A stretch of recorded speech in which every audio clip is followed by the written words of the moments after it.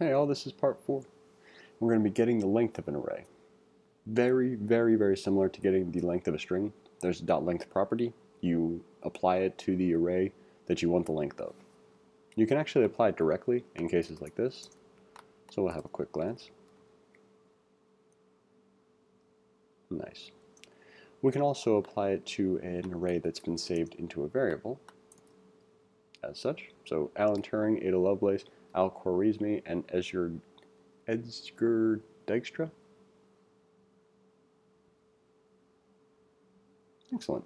Each one of these people has a pretty cool story behind them. This is where we get the algorithm word from. This is a very, very popular computer scientist. I don't know enough about this guy to really give a quick tidbit. But Alan Turing, that's one of those sad stories. But it starts out really nice, so you might want to check it out. But in any case, we can save the array into a variable and then apply the .length property to that variable and go from there. So getting the length of an array, we're going to complete a function that takes in one parameter, an array, and returns the length of that array. Your function should create a variable and assign it to the length of the input array using the .length property and return that variable. Below are examples of the code running, assuming that you will have completed the described function, get array length. Grab our stub, paste it in, grab the test cases, paste those in, create a length variable, and assign it to the length of the array.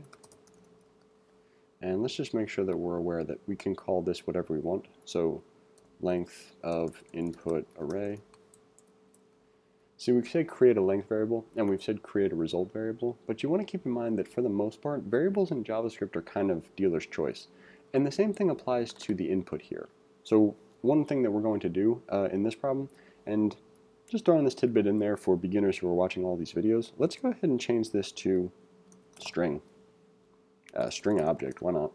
And the only thing that we're going to demonstrate here is that it does not matter what we call our parameter. It matters where our parameter is compared to the argument we supply for that parameter and the definition of the function's use of that parameter. So if we were to leave this as array.length, we're going to run into a problem. But if we leave it as string object everywhere, we will have no problem. Oh, and that just reminds me, I forgot the idiom that I was going to use to replace in good shape this time. Maybe we'll think of it by the end. But anyway, let's go ahead and run this. So we should get 5 and 4. We do. Let's paste this on in.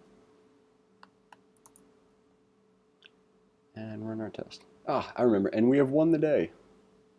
Anyway, thanks for watching. Hope you enjoyed it. And we'll see you in the next one.